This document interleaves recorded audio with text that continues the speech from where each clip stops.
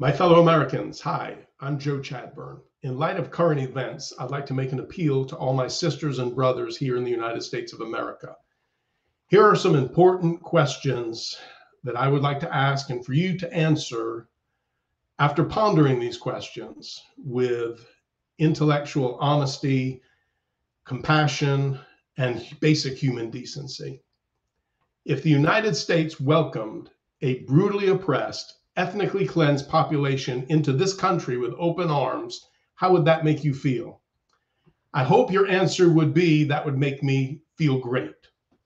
How would you respond if those same people you helped ethnically cleansed much of the United States with an abundance of foreign aid and sophisticated military support and stole your grandparents' state, house, land, and livelihood and had been ethnically cleansing and oppressing your entire family for over 75 years and counting?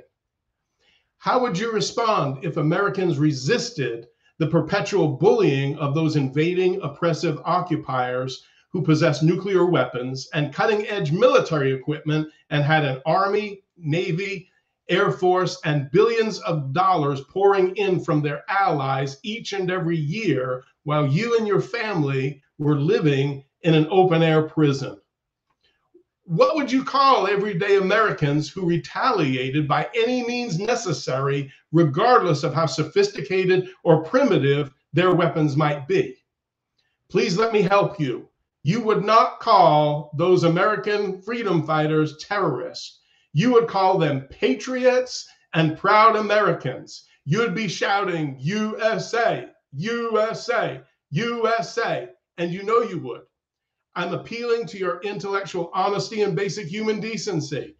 I hope that you hate violence and mourn the deaths of any and all human beings. I'm also imploring you to resist double standards and immediately discontinue your blind support of the oppressive, criminal Israeli regime. God bless everyone watching, and free, free Palestine.